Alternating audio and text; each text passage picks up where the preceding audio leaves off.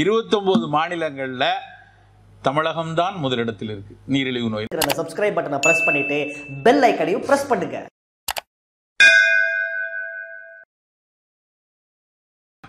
நண்பர்களே, நமக்கு ரொம்ப முக்கியமான விஷயம், நாம இன்னைக்கு இருக்கிற நலச்சவால்களில் உடல் நலத்திற்கு சவாலாக இருக்கக்கூடிய பல நோய்களுக்கும் ஆரம்ப புள்ளி, துவக்க புள்ளி குப்பை உணவுகளாகவும் சுற்றுச்சூழலை மாசுபடுத்துவதும் தான். திரும்ப திரும்ப திரும்ப சுற்றி ஆய்வுகள் அதைத்தான் சொல்லுது. சர்க்கரை வியாதி அதிகமாயிட்டு இருக்கு அப்படிங்கிறது 15 வருஷமா பேசிட்டு இருக்கிற விஷயம். ஆனால் இன்னைக்கும் இந்த வருஷமும் கூட ஒட்டுமொத்த உலகத்தில் நீரிழிவு நோயாளிகள் அதிகமாக இருக்கிற இடம் இந்தியா தான். 10-15 வருஷமா பேசி கொண்டு இருக்கிறாங்க.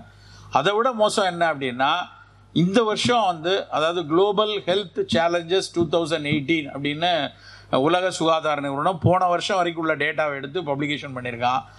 அந்த பப்ளிகேஷனில் இந்த ஆண்டும் இந்தியா தான் உலகத்திலேயே அதிக நீரிழிவு நோயாளிகளை வச்சிருக்கு. அது மட்டும் முக்கியமான செய்தி இல்லை.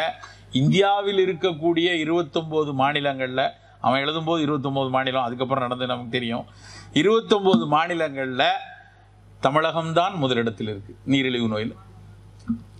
யோசிச்சு பாருங்க, நம்ம பேசிக்கிட்டே இருக்கிறோம், ஆனால் ஒரு பக்கம் இது உருவாகி கொண்டே இருக்குது. அப்படின்னா ஏன் இது புதிய நீரிழிவு நோயாளிகள் இவ்வளவு தூரம் பேசினாலும் அப்போ உண்மையிலே இன்னும் சக்கரை நிறைய சாப்பிட்டுட்டு இருக்காங்களா, இன்னும் உடல் உழைப்பு குறைவாக இருக்கா, மரபு ரீதியாக பரவி கொண்டு இருக்கிறதா, இல்லை என்றால் மன அழுத்தம் அதிகமாகி கொண்டே இருக்கிறதான்னு பார்த்தா புதுசாக ஒரு விஷயத்த காரணம் காட்டுறாங்க.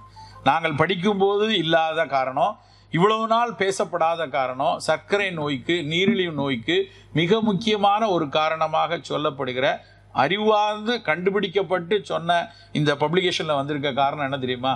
காற்று மாசுபடுதல் சொல்லியிருக்காங்க. ஏர் பொல்யூஷனால டயபெட்டிஸ் வரும்னு எங்கேயுமே கிடையாது.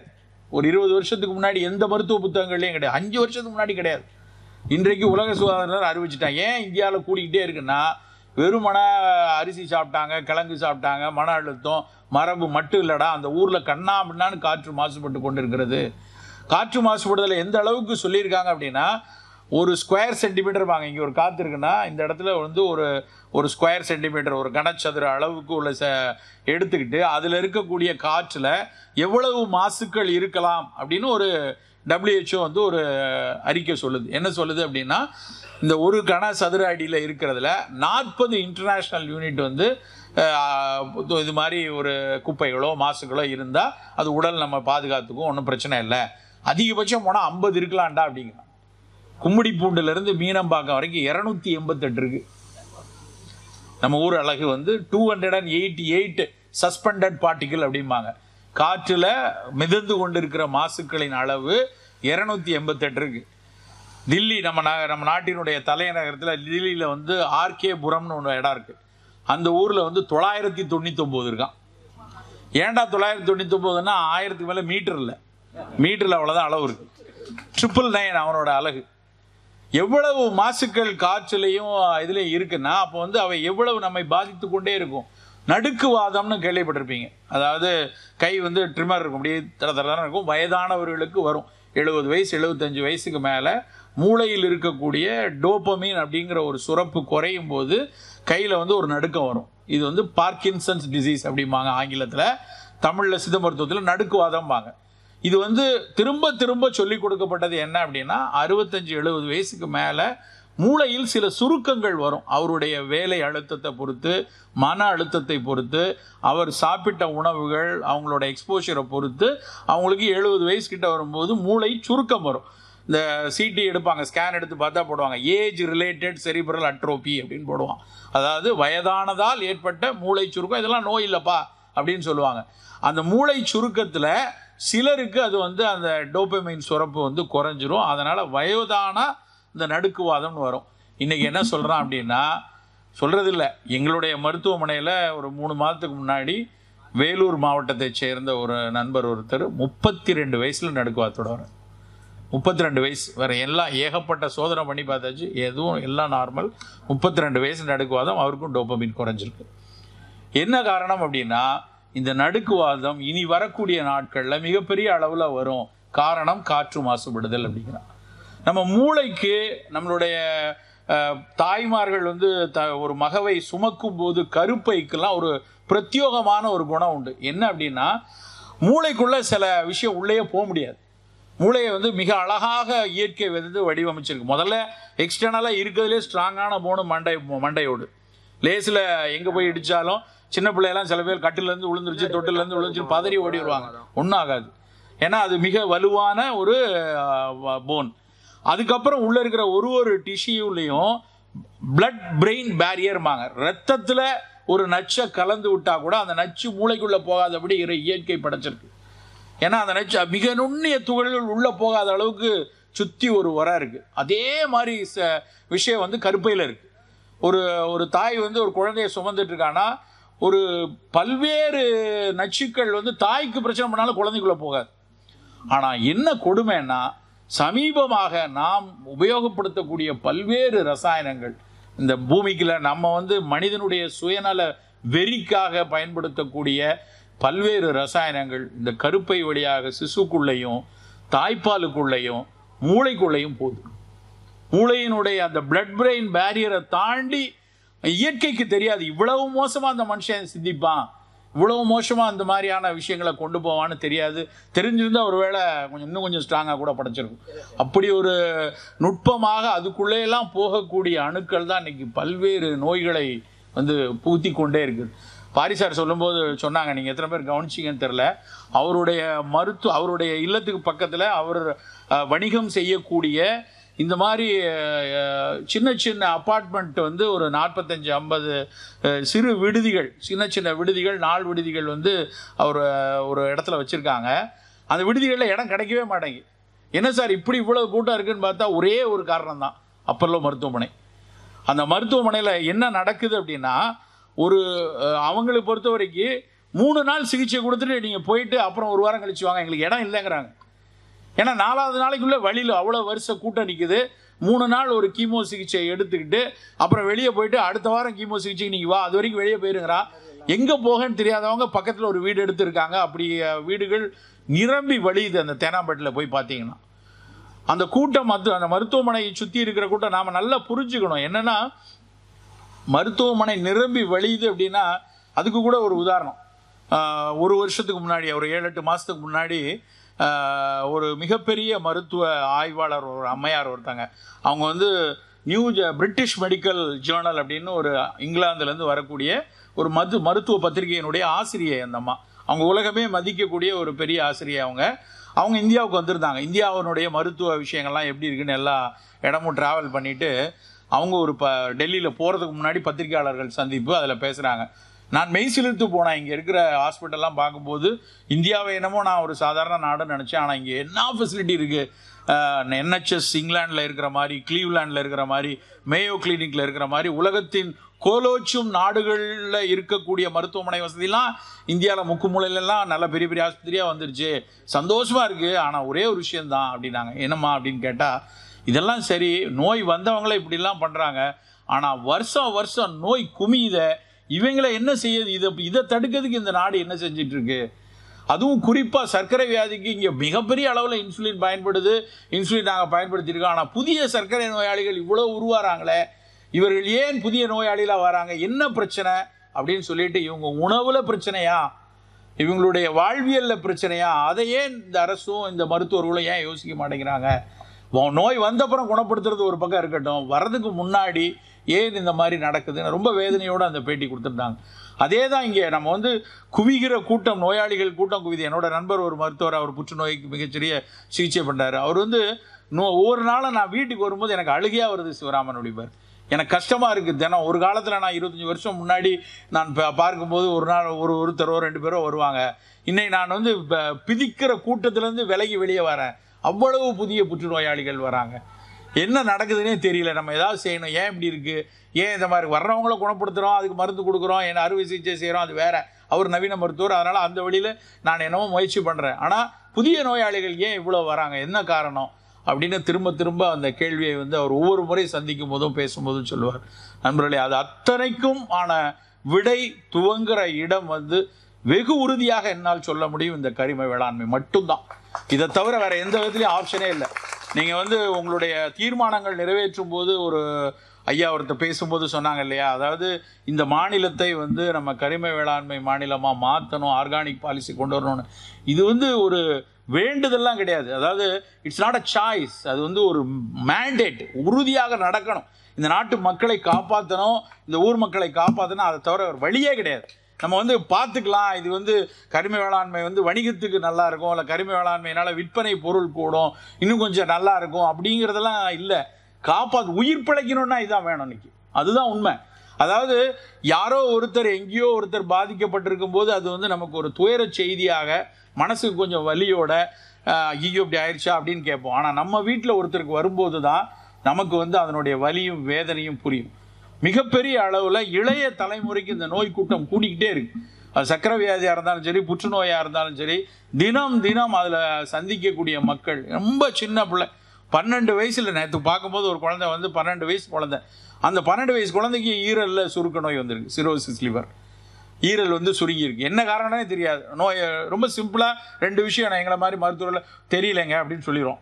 அவங்க ஏதாவது ஒரு பதில் வருதா அப்படிங்கிற ஒரு கேள்வியோட ஒரு நோயருடைய தாயோ தந்தையரோ வந்து கேட்கும்போது எங்கள்கிட்ட வர்ற பதில் எப்படி இருக்குன்னா, தெரியலைங்க, ஆட்டோ இம்யூன் டிசீஸ், அதாவது தன்னெதிர்ப்பாற்றல் மாறிடுச்சு, இப்படி ஏதாவது ஒரு வார்த்தைகளை சொல்கிறோம். ஆனால் உண்மையில வேதனையாக இருக்கிற விஷயம் என்ன அப்படின்னா, இந்த பூமியில் மனிதன் ஒரு மகிழ்வாக வாழக்கூடிய ஒரு விஷயத்தை அதனுடைய அத்தனை கீற்றுக்களையும் நம்ம அறுத்துக்கிட்டே வரோம்.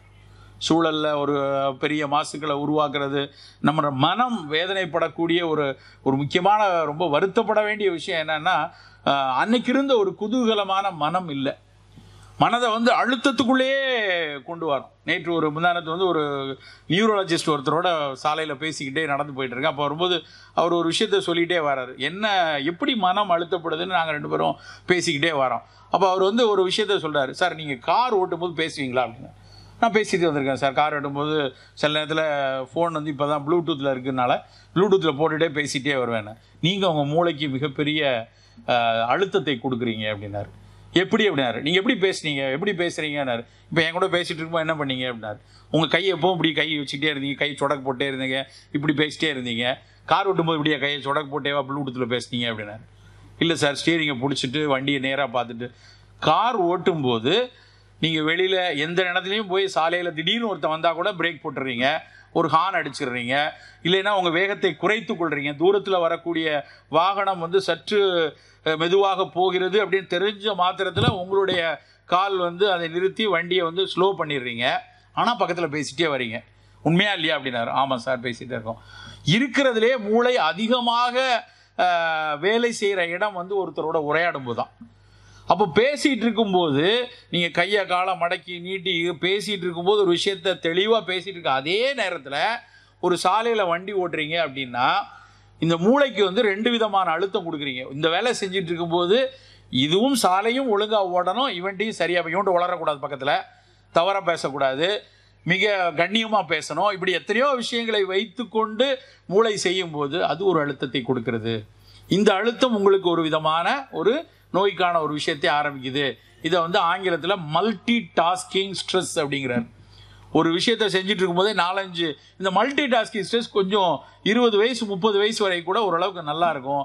ஆனால் 30 வயசுக்கு மேலே வர வர நீங்கள் வந்து ஒரு சில விஷயங்களை மட்டும்தான் செய்யக்கூடிய அளவில், அதுக்காக 4-5 விஷயம் செய்யக்கூடாதுன்னு இல்லை, ஒரே நேரத்தில் 2 முக்கிய விஷயங்களை செய்யும்போது அது கூட ஒரு மன அழுத்தத்தை கொடுக்கிறது அப்படின்னு சொன்னார். உடனே எனக்கு இன்னொரு விஷயம் ஞாபகம் வந்துச்சு.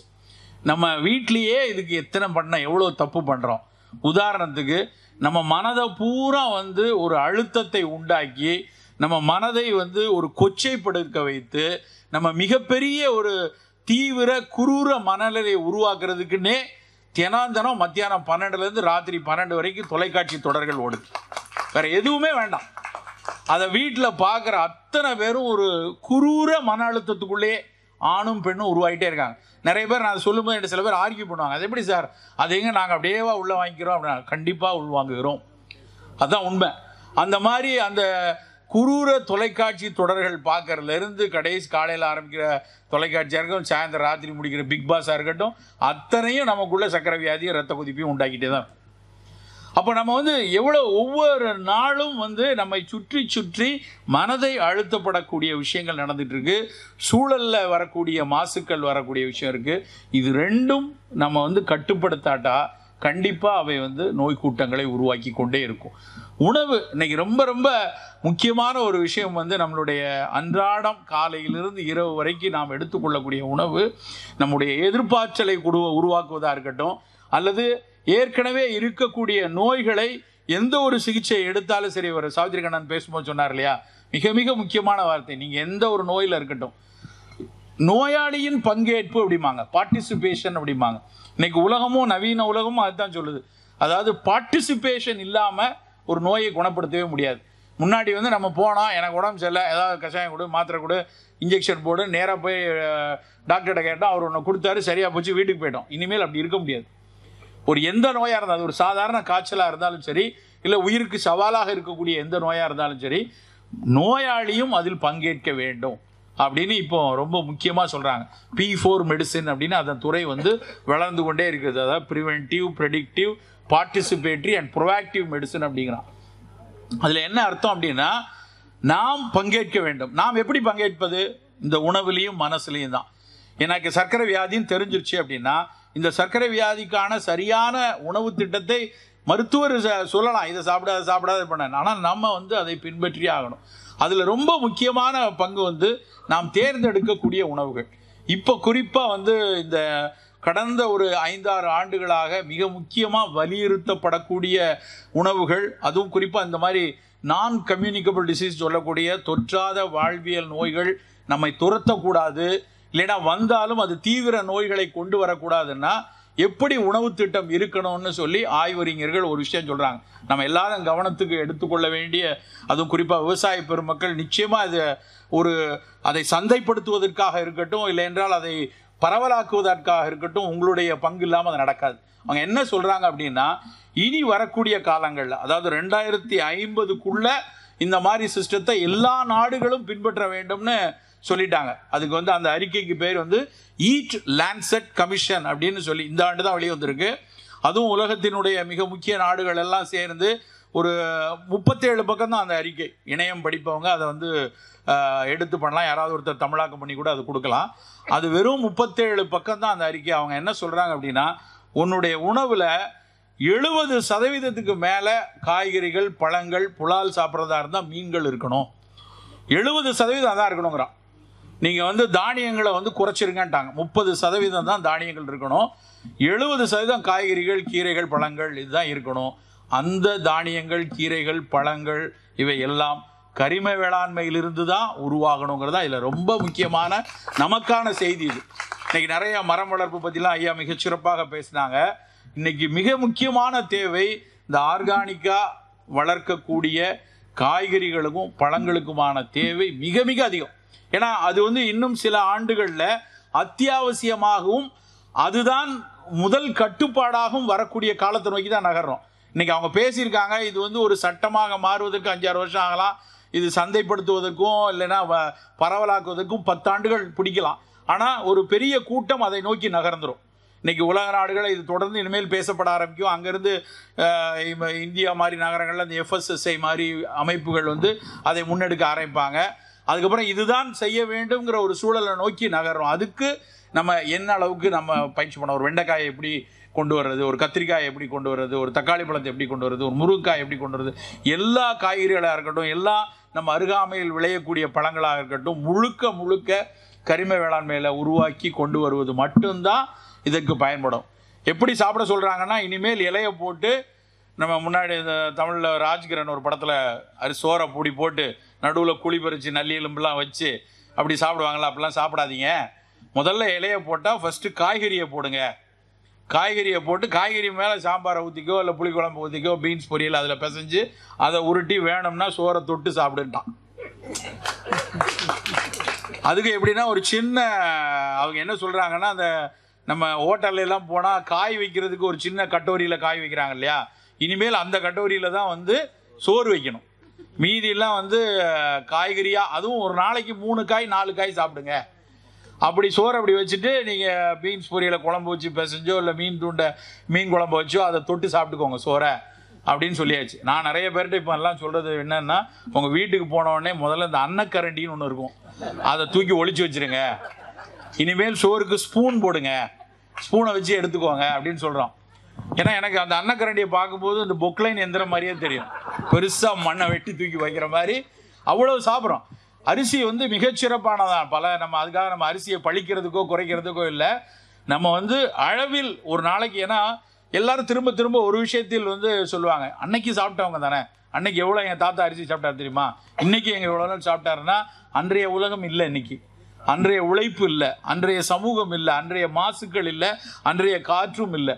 இன்றைக்கு இருக்கக்கூடிய மாசுக்கள் நிறைந்த ஒரு வாழ்வியலில் அதிகம் உடல் உழைப்பு இல்லாத பொழுதுல நம்ம தானியங்களை சற்று குறைத்து தான் ஆகணும். நிறைய காய்கறிகளையும் கொஞ்சம் தானியங்களையும், அந்த தானியத்தை கொஞ்சம் குறுந்தானியங்களா, கொஞ்சம் அருந்தானியங்களா, பாரம்பரிய அரிசி ராங்களா, எதுக்கு இது எல்லாமே எப்படி வருது? இந்த கருத்தாக்கம் எப்படி வருதுன்னு பார்த்தீங்கன்னா, எந்த உணவும் சர்க்கரையை வேகமாக ரத்தத்தில் சேர்க்கக்கூடாது. இதுதான் இந்த கருத்தாக்கத்துக்கு பின்னணி பார்க்கணும். ஏன் இவ்வளோ காய் சாப்பிட சொன்னாங்க? காயும் குளுக்கோஸ் தான், காயும் சர்க்கரை சத்து உள்ளது தான். ஆனால் அதனுடைய வடிவம் வந்து செல்லுலோஸ் அப்படிங்கிற மெட்டீரியல். ஆனால் அரிசி வந்து நேரடியாக அது வந்து அதில் இருக்கக்கூடிய அமிலோஸ் வந்து டக்குன்னு குளுக்கோஸாக கன்வெர்ட் ஆயிரும். உடனடியாக உள்ளே போனோடனே குளுக்கோஸாக கன்வெர்ட் ஆகி வேகமாக அப்சார்ப் ஆயிரும். ஆனால் காய்கறியிலேருந்து வரக்கூடிய சர்க்கரை சத்து மெதுவாக வரும். ஏன்னா அதில் ஏகப்பட்ட நார் இருக்குது. அந்த நார் செரிக்கப்பட்டு, அந்த செரிக்கப்பட்டதுக்கப்புறம் அதிலிருந்து சர்க்கரை பிரிஞ்சு நம்ம உடம்புக்குள்ளே சேர்றதுக்கு நேரம் எடுக்கும். நேரம் எடுக்கிற வரைக்கும் அதெல்லாம் வெயிட் பண்ணாது. நீங்கள் வாயில் போடுறீங்க, அடுத்த 35 நிமிஷம் அது இரைப்பையை தாண்டிடும். 40-45 நிமிஷத்தில் சிறுகுடலுக்கு போயிடும்.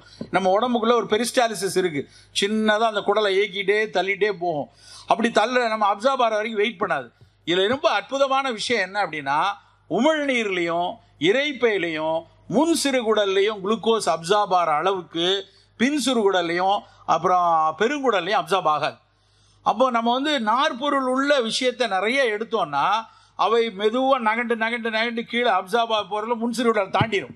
அப்போ அந்த குளுக்கோஸ் வந்து அதிகமாக நமக்குள்ளே அப்சார்ப் ஆகும். அதனால தான் அவன் வந்து நிறைய நார் உள்ள காய்கறியை நிறைய சாப்பிடு, புலால் சாப்பிட்டேன்னா மீன் எடுத்துக்கோ, இந்த இது மாதிரி பிராய்லர் சிக்கன் அதிகம் எடுக்காதன்னு சொல்கிறதுக்கு காரணம் இந்த அப்சார்ப்ஷன் வந்து கொஞ்சம் டிலே பண்ணணுங்கிறது தான். ஆனால் இயற்கையிலேயே நம்முடைய அருந்தானியங்கள் அத்தனையிலையும் சிறுதானியங்கள் அத்தனையுமே அவை வந்து பட்டை தீட்டப்படாமல், இன்னைக்கு அதுலேயும் பிரச்சனை என்ன ஆரம்பிக்குதுன்னா, அதையும் போட்டு பாலிஷ் பண்ணி நல்லா விளையர்னு ஆக்குறாங்க. அப்படி ஆக்கக்கூடாது. அது செமி பாலிஷ்டாவோ அன்பாலிஷ்டாவோ தான் இருக்கணும். அப்படி ஒரு செமி பாலிஷ்டாக இருக்கக்கூடிய சிறுதானியங்கள் இயல்பிலேயே ஒரு மெல்ல தான் சர்க்கரையை கொடுக்கும். அப்போ அவங்க சொன்ன கருத்தாக்கம் இந்த அருந்தானியங்களில் ஏற்கனவே இருக்குது. அதனால் குறைவான தானியங்கள் எடுக்கும் போதும் இந்த தானியங்களை நம்ம கம்பு, சோளம், குதிரவாளி, காடைக்கண்ணி, தெனை, ராகி இது மாதிரியான சிறுதானியங்களையும் நம்ம நெல்ஜராமடையா சொல்லக்கூடிய அவங்களுடைய பூங்கார் அரிசி, நம்ம கருங்குருவை அரிசி, கவுனி அரிசி, இது மாதிரி நிறமியாக இருக்கக்கூடிய சிவப்பு நிறத்தில் இருக்க மாப்பிள்ளை சம்பா, சிவப்பு நிறத்தில் இருக்கக்கூடிய ஞவரை, இது மாதிரி அரிசிகள் எடுக்கும்போது சர்க்கரையை வேகமாக அப்சார்ப் பண்ணாது. சர்க்கரையை வேகமாக அப்சார்ப் பண்ணலை அப்படின்னாலே அது சர்க்கரை வியாதிக்கு நல்லது, புற்றுநோய்க்கும் நல்லது. இன்னைக்கு வந்து பெரிய அளவில் புற்றுநோய் வருவதற்கான காரணமும் ஒரு கிராஃப் போட்டிருக்கான், WHO தான் போட்டிருக்கான் அந்த கிராஃப். என்னைக்கு இந்த அஸ்காங்கிற வெள்ளை சர்க்கரை வந்துச்சோ அதிலிருந்து சர்க்கரையோட உபயோகம் சர்ன்னு மேலே ஏறுது. கூடவே டயபெட்டிக் அண்ட் புற்றுநோயாளிகளோட எண்ணிக்கை கூட்டிகிட்டே இருக்கு. கிட்டத்தட்ட 300-400 வருஷத்துக்கு அந்த கிராஃப் இப்படியே தான் இருக்குது. டயபெட்டிக்குடைய இன்சிடென்ட்ஸும் புற்றுநோயோட இன்சிடென்ட்ஸும் அப்படியே எக்ஸ் ஆக்சிஸ் ஓட்டி சின்னதாக இப்படி தான் போகுது. இவன் சர்க்கரையை கண்டுபிடிச்சான், சர்ன்னு ரெண்டும் ஒட்டுக்கேறுது, ரெண்டுக்குமான ஒப்பீடு. ஸோ என்னைக்கு இந்த வெள்ளை சர்க்கரை அதிகமாச்சோ, என்னைக்கு இந்த மாவு பண்டங்களினுடைய பயனாக்கம் அதிகமாச்சோ, என்னைக்கு இந்த கிரெயினை நல்லா பாலிஷ் பண்ணி எடுத்து அது பிரதான உணவாகி மற்றவையெல்லாம் குறைவான உணவாக மாறுச்சோ, அந்தேல இருந்து நமக்கு பிரச்சனை ஆரம்பிச்சது. 2 நாளைக்கு முன்னாடி ஒரு மிகப்பெரிய மனிதனுடைய மரணம் நடந்தது. எத்தனை பேர் நீங்கள் செய்தித்தாளில் கவனிச்சிங்கன்னு தெரில. குளத்தூர் கோபாலன் அப்படின்னு ஒருத்தர் இறந்து போனார். பேப்பரில் ரொம்ப சின்னதாக ஒரு செய்தி வந்துச்சு. அவர் வந்து 1890 பிறந்தவர். அதாவது அவர் தான் வந்து நம்மளுடைய உணவு அறிவியலினுடைய இந்தியாவின் பிதாமகன்னு சொல்லலாம். ஒரு மிக மிக முக்கியமான அறிஞர். நான் வந்து சிறுதானியத்தை பற்றி என் வாய் திறந்ததுக்கான முதல்ல நான் படித்த புத்தகம் அவருடைய புத்தகம் தான். நேஷனல் இன்ஸ்டியூட் ஆஃப் நியூட்ரிஷன் ஹைதராபாத்தில் இருக்குது. ஒரு தற்செயலாக ஒரு ஆய்வுக்காக நாங்கள் போயிருந்தேன். போனப்போ நேரம் போகாத நேரத்தில் கீழே இருக்கும்போது அந்த புத்தகத்தை விலைக்கு வாங்கினேன். 35 ரூபா அந்த புத்தகம். இந்தியன் நியூட்ரிஷன் ஃபுட்ஸ் அப்படின்னு போட்டு ஒரு புத்தகம் 35 ரூபாய்க்கு தேசிய அவங்க உணவியல் நிறுவனம் பதிவிச்ச புக்கு. அவர் 1930 எழுதியிருக்கார் இந்த புத்தகம். என்ன ஆச்சரியம்னா 40 எடிஷனுக்கு மேலே அந்த புக்கு வந்திருக்கு. அது வெகுஜன மக்களை எட்டவே இல்லை. என்னுடைய 6ஆம் திணையினுடைய முதல் கட்டுரையிலே நான் அந்த திணை அரிசியில் அவருடைய டேட்டாவை தான் முதல்ல நான் அதை எடுத்து எழுதினேன். அவ்வளவு ஆச்சரியம் என்னென்னா, அவர் அன்றைக்கு இந்தியாவில் இருக்கக்கூடிய அத்தனை உணவுகளையும் பற்றி பட்டியலிட்டு எழுதுகிறார். அதில் அவர் அரிசி ஒன்றே தான் இருக்குது, 9 சிறுதானியங்களை பற்றி அதில் எழுதியிருக்கார். அப்போ 1930 அவர் ஆய்வை ஆரம்பித்தது 1918 ஊட்டியில் லூயி பாஸ்டர் இன்ஸ்டியூட் பக்கத்தில் ஒரு உணவியல் ஆய்வு அமைச்சிருக்காரு. அவர் இங்கே சென்னை மருத்துவக் கல்லூரியில் மருத்துவம் படிச்சுட்டு எம்டி படிச்சுட்டு அப்புறம் தன்னுடைய மொத்த உழைப்பையும் உணவுக்காக இருந்து 101 வயது வரைக்கும் வாழ்ந்து போன 2 நாளைக்கு முன்னாடி இறந்து போயிருக்கார். எதுக்கு நான் சொல்கிறேன் அப்படின்னா, நம்ம ஊரில் அதனுடைய அறிவு கொட்டி கிடந்திருக்கிறது. அன்னைக்கு அவர் இருந்த காலத்தில் தான் ஒரு பெரிய விவாதம் நடந்திருக்கு. என்ன விவாதம்னா, உலக சுகாதார நிறுவனமும் பல மருத்துவ ஆய்வுகளும் நெருக்குறாங்க இந்தியாவை. நீ பெஸ்ட் புரோட்டீன் பால் என்று சொல், எல்லாருக்கும் பால் கொடுக்க சொல்லுன்னு ஒரு பெரிய இது நடக்கு. அப்போ அவருடைய குழுவினர்லாம் ரொம்ப சண்டை பிடிக்கிறாங்க. இல்லைங்க, எங்கள் ஊருக்காரங்க மீன் பிடிக்கிறவங்களுக்குலாம் பால் தேவையில்லை, அவங்களுடைய மீனுடைய புரதம் போதும், நீங்கள் வெளிநாட்டு அறிவியலை இங்கே திணிக்காதீங்க அப்படின்னு சண்டை நடந்திருக்கு அன்னைக்கு 1920கள் 25களில். அப்போவே ஆங்கிலேயன் இந்த நாட்டை விட்டு வெளியே போகிறதுக்கு முன்னாடி ஆங்கிலேயர்களுக்கு என்னெல்லாம் வணிகம் இருந்ததோ அதை இங்கே நிலைப்படுத்த வேண்டும் என்று அவங்க விரும்பினாங்க. ஏன்னா காமன்வெல்த் நாடுகளில் எல்லாத்துலேயும் பால் ஒரு முக்கியமான வணிக பொருள். அப்போ அதை விட்டுறக்கூடாது அப்படிங்கிறதுக்காக அது சார்ந்த அறிவியலை கொஞ்சம் வலியுறுத்துவதற்காக முயற்சி செஞ்சாங்க. எதுக்கு நான் சொல்கிறேன் அப்படின்னா, அந்த புத்தகம் இன்றைக்கும் கிடைக்குது, நீங்கள் முடிஞ்சால் வாங்கி படிங்க. அதில் எவ்வளவு தானியங்கள் என்னென்ன பயன் இருக்குது, எவ்வளோ இரும்பு சத்து இருக்குது, எவ்வளோ விட்டமின் சத்து இருக்குது, எவ்வளோ கனிம சத்து இருக்குது. அதிலே ஒரு விஷயம் எழுதுறாரு. அதிலே ஒரு சாப்டரில் எனக்கு ஞாபகம் வருது அந்த விஷயம். நம்ம ஊர் மக்களுக்கு உள்ள அறிவு மாதிரி உலகத்தில் யாரும் கிடையாது. இங்கே எதை எடுத்தாலும் புளியை கரைச்சி புளியில் வேக வச்சு சமைக்கிறாங்க. இதுக்கு காரணம் என்ன தெரியுமா? புளியில் கரைச்ச காய்கறிகள், புளியில் எந்த பொருள் வேகுதோ அந்த பொருளினுடைய புரதங்கள் அழியாது. ஒரு பொருளை உணவை சமைக்கும் போது புளிக்கரைசலோடு சேர்த்து சமைக்கும் போது, இங்கே வைக்கிற சாம்பார்லையோ இங்கே வைக்கிற மற்ற புளி கரைச்சி செய்யக்கூடிய உணவில் பண்ணும்போது அவற்றினுடைய சத்து பாதுகாக்கப்படும்னு அந்த கோபால் 1930களில் எழுதியிருக்கார். அவ்வளவு நல்ல விஷயங்கள் நம்மக்கிட்ட இருக்க அத்தனையும் விட்டுட்டு நம்ம போய் இந்த குப்பை உணவுகளுக்கு பின்னாடி போய் நம்மளுடைய அடுத்த தலைமுறை நம்ம பிள்ளைகளும் எக்ஸ்பிளைன் பண்ணிவிட்டு அதுக்கப்புறம் அவங்க தொடர்றாங்க. என்னால் அதுக்கப்புறம் அந்த உரையை கேட்கவே முடியல. நானும் இங்கே முன்னாடி உங்களை மாதிரி உட்காந்து அந்த அம்மாவுடைய பேச்சை கேட்டுக்கிட்டு இருக்கேன். அவங்க ஒரு புனைவு எழுத்தாளரோ இல்லை நாடகாசிரியர்லாம் கிடையாது, டேட்டாஸை வச்சு பேசுகிற சயின்டிஸ்ட். அந்த அம்மா அந்த டேட்டாவை போட்டுட்டு சொன்ன முதல் வார்த்தை என்ன தெரியுமா?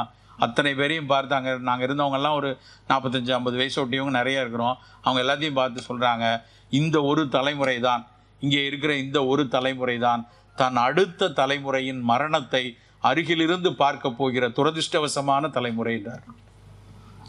ஆங்கிலத்தில், this is the only unfortunate generation, those who are going to see their own children's death on their lifetime அப்படின்ட்டாங்க. ஆடி போயிடுச்சு எனக்கு அப்படியே ஒரு நிமிஷம்.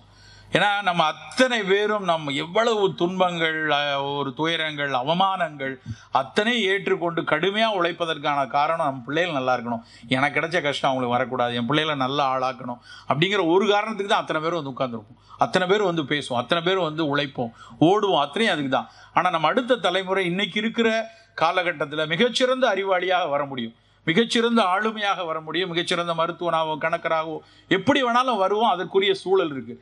ஆனால் மிகச்சிறந்த ஆரோக்கியமான மனிதர்களாக வருவாங்களான்னா ஒரு பெரிய கேள்விக்குறிதான். ஏன்னா இன்றைக்கி 15 வயசு 20 வயசில் இருக்கும்போதே அன்றைய 15 வயசு 20 வயசில் இருந்த நோய் எதிர்ப்பாற்றல் இல்லை. 25 வயசு 30 வயதில் வரும் பொழுது அன்றைக்கு இருந்த இளைஞனுக்கும் ஒரு யுவதிக்கும் இருந்த ஒரு எதிர்ப்பாற்றல் இன்னைக்கு இல்லை. அதோடு மட்டும் இல்லாமல் ஒரு 30 வயதில் ஒருத்தர் இந்த மாதிரி ஒரு நோய் கூட்டத்துக்குள்ளே ஒரு சர்க்கரையிலையோ இல்லை ஒரு புற்றுநோய்க்குள்ளேயோ சிக்கும்போது ஒட்டுமொத்த குடும்பமும் ஒட்டுமொத்த சமூகமே சிதிலடைஞ்சு போகக்கூடிய சூழலை கண்ணால் பார்க்குறோம். அப்போ அவங்களுக்கு அந்த சூழல் வரக்கூடாது அப்படின்னா சிறு வயதிலிருந்தே அதற்கான காப்பை நாம் இங்கிருந்து தான் எடுத்துகிட்டு வரணும். எதுக்காக ஆர்கானிக் ப்ராக்டிஸ் வேணும்? ஆர்கானிக் ப்ராக்டிஸ் வேணும், பூமியை நலமாக வைக்க வேண்டும். அதுதான் முதல் விஷயம்.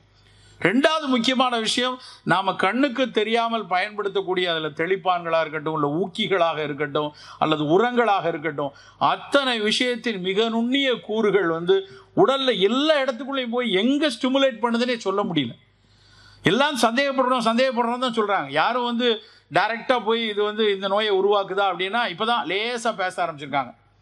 ஒரு 2006-07 இருக்கும்னு நினைக்கிறேன். நானும் நம்மாழ்வார் ஐயா எல்லாரும் வந்து ஒரு ஊடக விவாதம், எங்களுக்கு எதிரணியில் வந்து வழக்கமாக இருக்கிறதா, எதிரணியில் மிகப்பெரிய அறிவியல் அறிஞர்கள், விவசாய அறிவியல் அறிஞர்கள் உட்காந்துருக்காங்க. உட்காரும்போது ஒருத்தர் ரொம்ப கோவமாக என்கிட்ட எதிர்த்து வந்துட்டு, உங்கள்கிட்ட ஏதாவது எவிடன்ஸ் இருக்கா, ஏதாவது பேப்பர் இருக்கா, எங்கேயாவது பப்ளிகேஷன் இருக்கா, திரும்ப எப்படியே பேசிகிட்டு இருக்கீங்களே அப்படின்னு எங்கள் மேலே கடும் பாய்ச்சலோடு பேசுகிறார். ஜெனட்டிக்கல் மாடிஃபைடு ஃபுட்ஸுக்கான அந்த மரபணு மாற்றப்பட்ட பயிர்களுக்கான விவாதம் நாங்கள் வேணான்னு சொல்கிறதுக்கு அவர் வந்து கத்துறாரு.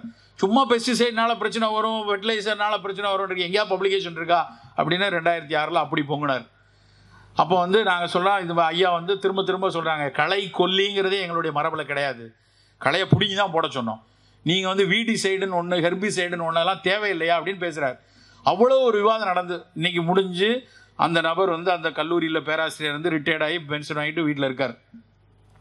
இன்றைக்கி என்ன வந்திருக்கு, இப்போ 3 ஆண்டுகளுக்கு முன்னாடி சொல்லிட்டான், இந்த ஹெர்பிசைடு வீடிசைடில் பயன்படுத்தக்கூடிய கிளைஃபோசேட், அந்த கிளைஃபோசேட் நேரடியாகவோ மறைமுகமாகவோ புற்றுநோயை உருவாக்கும்.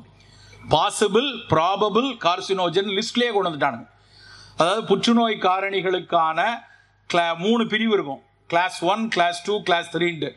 அந்த குரூப் 1, குரூப் 2, குரூப் 3. அந்த குரூப் 2ல் 2 பிரிவு இருக்குது.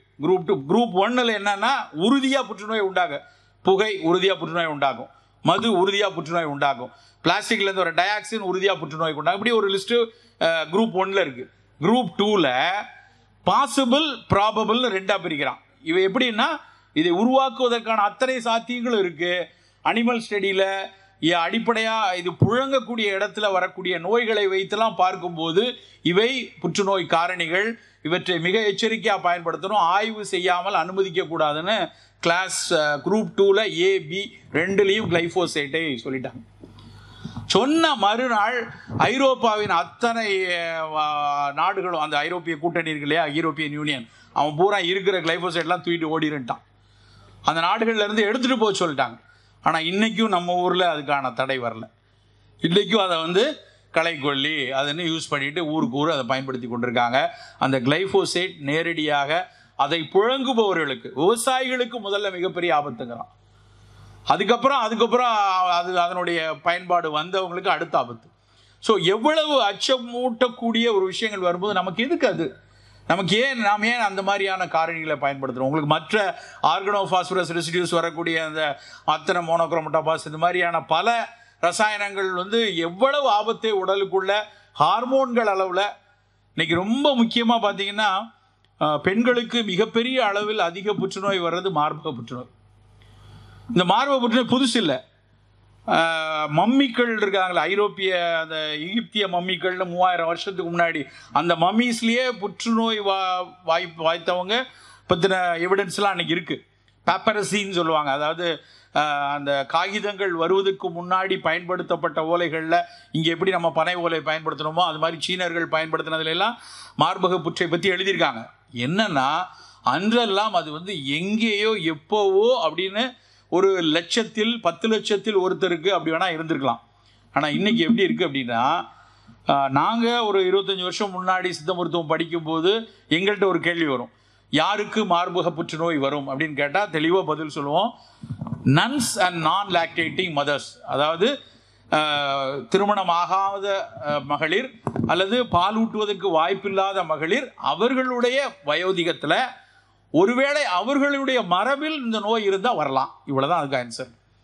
அதாவது பாலூட்டதுக்குன்னு உள்ள பயன்படுத்தப்பட்ட ஒரு இயற்கை கொடுத்த ஒரு ஹார்மோன் வந்து தேங்கிறதுனால அவை வந்து ஒரு வயோதிகத்தில் ஒரு சிலருக்கு மாறலாம் அப்படின்னு 65-70 வயசில் வரும். இன்னைக்கு எத்தனை பெண்கள் பாதிப்புடுறாங்கன்னா, ஒவ்வொரு வருடமும் நேஷ்னல் கேன்சர் டேன்னு ஒன்று கொண்டாடுறதுல அனுசரிக்கிறது. அந்த நேஷ்னல் கேன்சர் டேயில் இந்த வருஷம் சொல்கிறது என்னென்னா, 30லேருந்து 35 வயசில் இருக்க பெண்கள் பாலூட்டி கொண்டிருக்கிற பெண்களுக்கு தான் இது வருது. இவ்வளோ பெரிய மாற்றம் ஏன் வந்துச்சு, அன்னைக்கு இப்படி இருந்துச்சு, இன்றைக்கி ஏன் அந்த பெண்களுக்கு இப்படி வருது அப்படின்னு பார்த்தா அதுக்கு முக்கிய காரணம் இது மாதிரியான பெஸ்டிசைடல் ப்ராக்டிசஸ். ஸோ நிச்சயமாக ஒழிச்சே ஆகணும். இவை வந்து நம்ம திரும்பவும் அந்த தீர்மானத்தில் அவங்க சொன்ன விஷயந்தான். நமக்கு சாய்ஸ் இல்லை, வேண்டி கேட்க வேண்டிய விஷயம் இல்லை, இது வந்து போராட வேண்டிய விஷயம். எனக்கு வந்து இனிமேல் இது வேண்டாம். அப்போ அந்த ரசாயன உரங்களும் சரி, இந்த பூச்சிக்கொல்லி விஷயங்களும் சரி, இது இல்லாத ஒரு காய்கறிகளும், இது இல்லாத தானியங்களும், இது இல்லாத புலால், என்னவா நம்ம பயன்படுத்தக்கூடிய உணவாக பயன்படுத்தக்கூடிய இவை அத்தனையும் மட்டும்தான் வருங்காலங்களில் நோய் கூட்டங்கள் இல்லாமல் நாம் வாழ்வதற்கான ஒரே வழியை செய்யும். அந்த ஒரு மிக முக்கியமான பணியை முன்னெடுத்து மிகச்சிறப்பாக பணி செய்து கொண்டிருக்கிற அத்தனை பேரையும் மீண்டும் ஒரு முறை வணங்கி வாழ்த்தி விடைபெறுகிறேன். வணக்கம்.